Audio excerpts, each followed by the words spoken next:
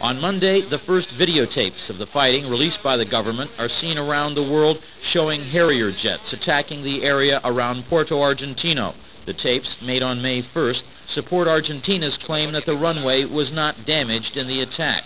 Argentina maintains its troops are still in excellent fighting spirit on the islands. And just days after Britain announces a widening of their military exclusion zone, Argentina claims it will attack any British military ship or plane found in the South Atlantic. Experts say neither side has the ships to enforce their claims.